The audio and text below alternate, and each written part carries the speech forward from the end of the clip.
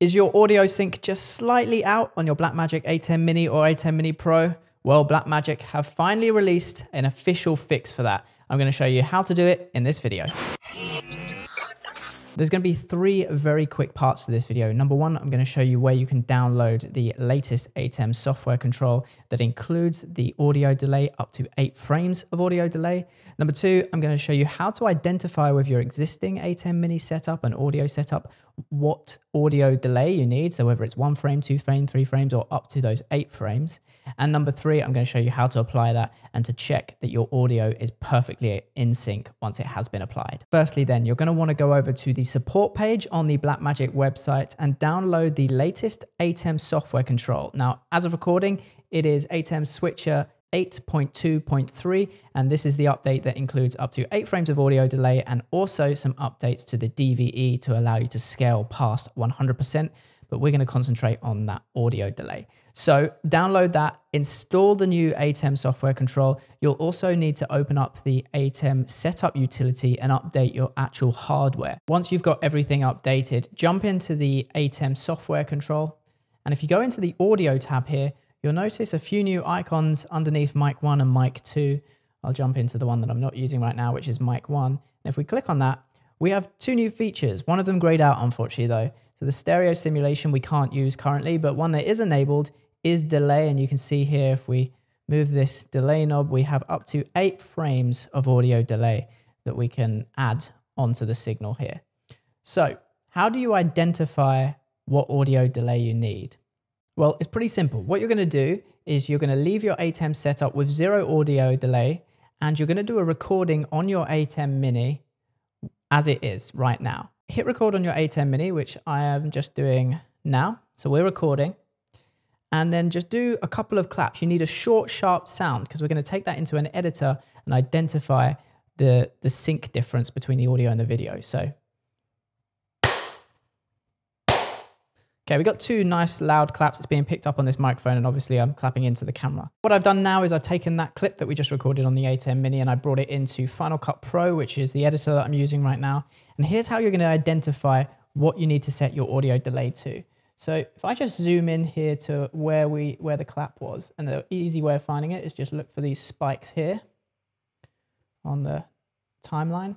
Now we've got the audio here down the bottom, and then we've got the vision up top, and we can scrub through for the vision. We're just going to find, oh, lost my point there. Let's go back. Just going to find visually where the clap is. So let's skip back frame by frame. So there's that clap point. So I'll press M on my keyboard here to just make a marker there.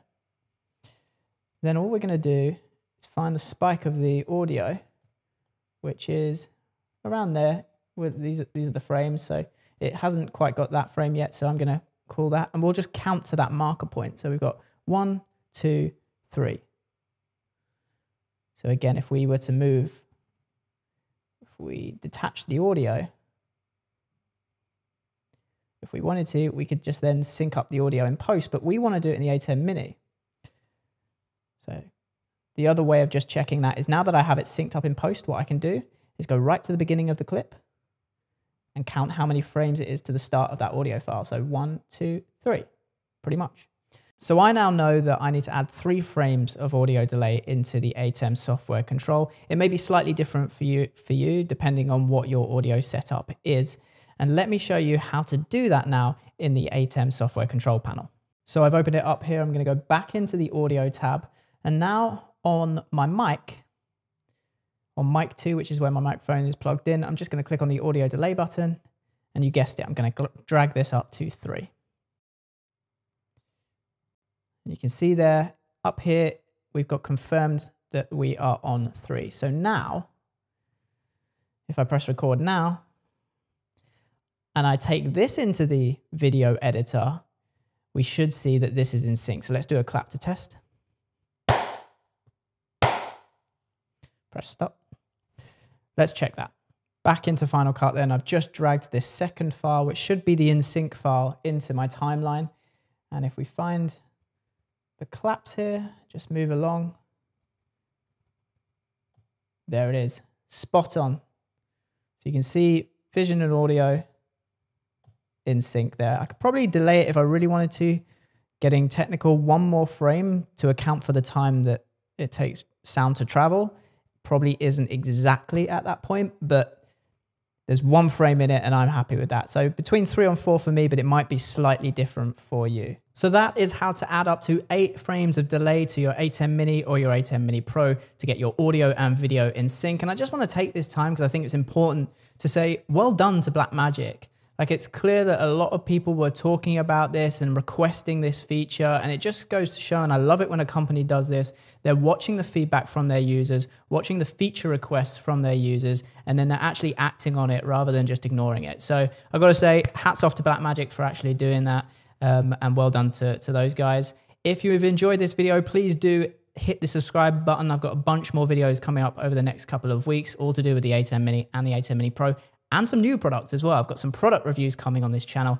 So if you're new here, hit the subscribe button. And of course, if you liked this video, if you found it useful, do 2 things. Hit the like button, because that really helps. And if you know someone with an ATEM Mini Pro or an ATEM Mini that has been suffering from audio sync issues, share them this link, because then they can fix it. Thanks for watching, guys, and I'll see you on the next one.